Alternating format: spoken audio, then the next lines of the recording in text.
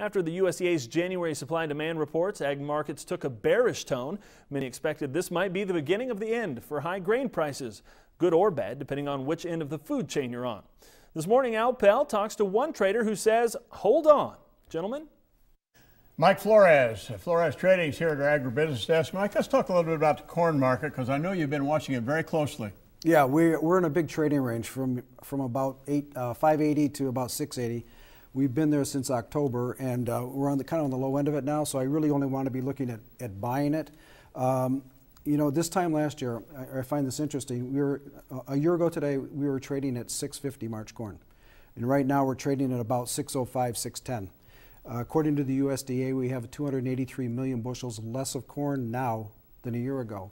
So we're sitting at a lower price with lower stocks, and that makes no sense to me whatsoever. I think that the market has essentially lost sight of how little corn we really have in this country.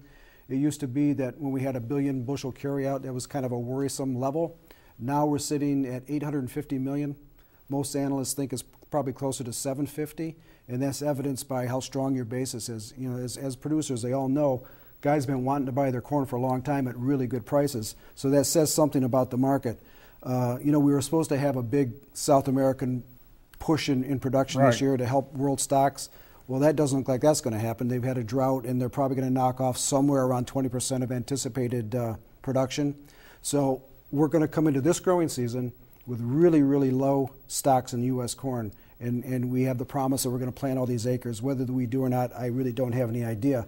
But the point is the market being at the lows here, and so much can go wrong between now and planting season. I think if there's a dollar move in the market, it's much more likely to be to the upside than the downside, it's just because of the uncertainties going forward. So I only want to be a buyer here. I'm really interested in buying futures on 10, 15 cent breaks, looking at maybe buying May 630 calls. I think that's an attractive vehicle. And I really like the corn spread of buying July, selling December corn. If the market goes up, that spread tends to widen up. It's at a pretty low level now. I think we could, over the next 2 months, we could probably have a 30, 40 cent rally in that spread. So if I'm a producer, I don't think I'd be selling pricing any corn yet. I think it's just way too early.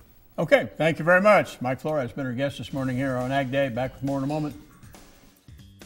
For a free 2-week trial to Mike's trading recommendations, call Florez Trading at 800-841-2108.